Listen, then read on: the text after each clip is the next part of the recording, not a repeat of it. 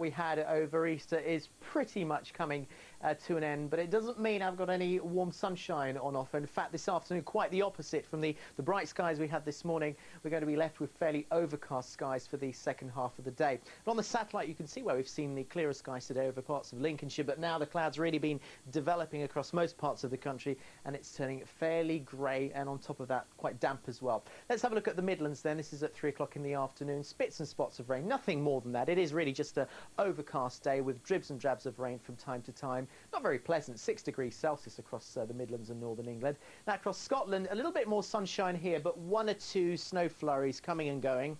It'll still be raining across Belfast during the course of the afternoon, that rain extending across the Irish Sea through the Isle of Man into Wales. The south of Wales and possibly the southwest as well looks as though we'll get away to a reasonable afternoon, even have some sunshine around here as well, but I wouldn't bank on it completely.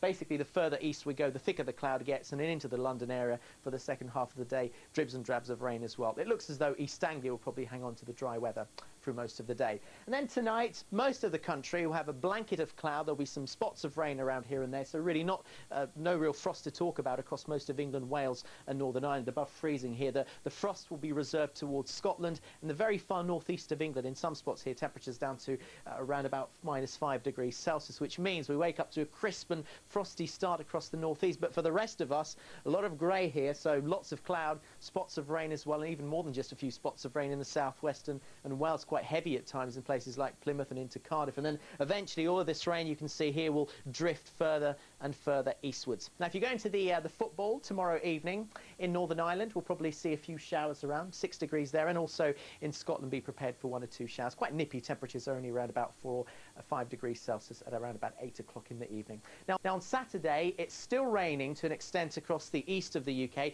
Make the most of the sunshine further westwards here, because by the time we get to Friday, it's all downhill. Once again, strong Atlantic winds blasting their way out of the ocean, and it looks as though we're going to see some very squally gusty showers. In fact, on most of these coasts here, up to gale force winds, hail, thunder, a very squally day. Yes, maybe 10 degrees in the sunshine, but if you catch one of these showers, it will be cold. So it looks as though we're going to